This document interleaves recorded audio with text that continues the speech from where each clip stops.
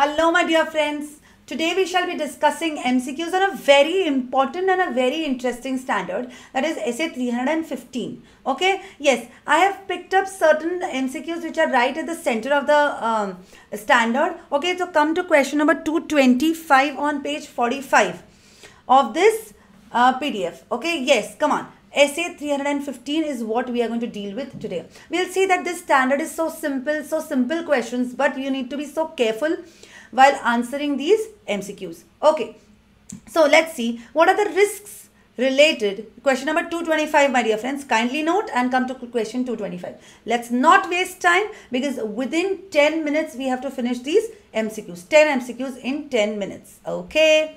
Now, risk related to quality of services provided by the entity is a type of, okay, risk related to quality of services provided by the entity. See, understand. So, the entity, there is an entity which we have to deal with. This entity is providing certain services and, yes, checking the quality of these services.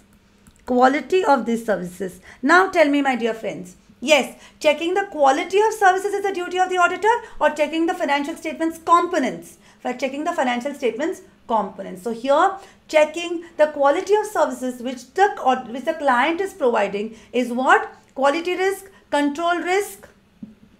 Yes, 1 minute. Audit risk, which risk, or none of the above? It is none of the above because this risk is a business risk. It is neither, it is not an audit risk. Okay, we are not responsible for the quality of work which is performed by the entity. Okay, further. While assessing the risk, the auditor needs to consider. Now we are assessing the risk. We are performing RAP, risk assessment procedures, by understanding entity, its environment and internal control. While doing so, while assessing the risk, so risks has been identified. Now this identified risks are being assessed by us. So how will we do it? Yes, based on materiality. Firstly, material. It has to be material. So this is the point. We have to see how many times it is arising. Yes or no? So frequency is also important. Okay, so both of the above would be the right answer. Let's quickly go ahead further. Yes. While the auditor assesses the risk of material misstatement, who is responsible for corrective actions to be taken? Guys, while the auditor assesses the risk of material misstatement, who is responsible for corrective actions to be taken? See, understand.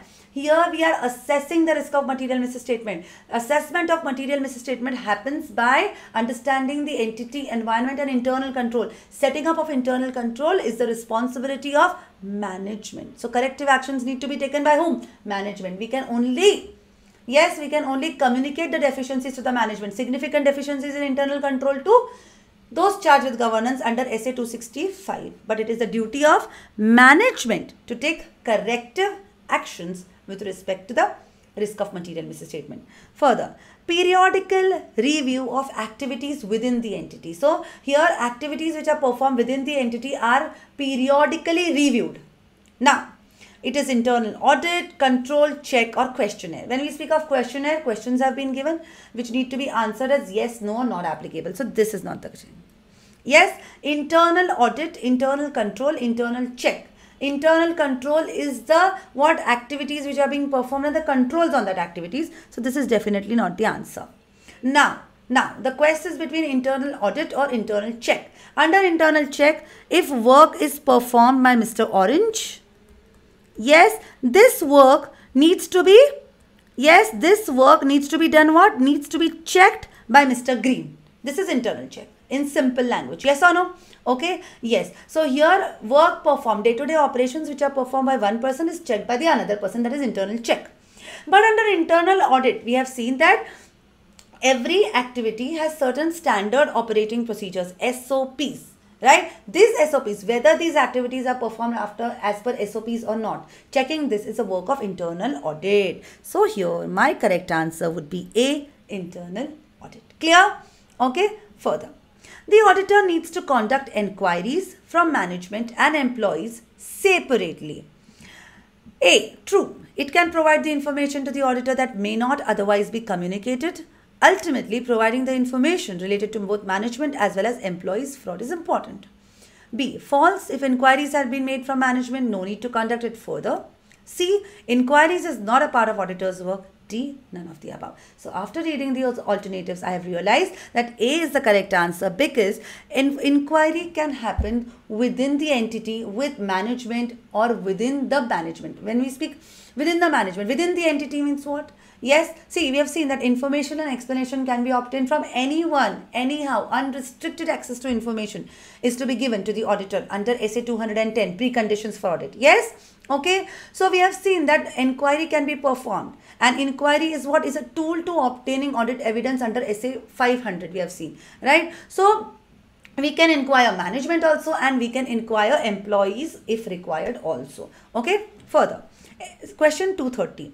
The auditor can make inquiry with management, operational personnel not directly involved with financial reporting, persons charged with dealing with allegations of fraud, all the persons mentioned above. Now, read the question carefully.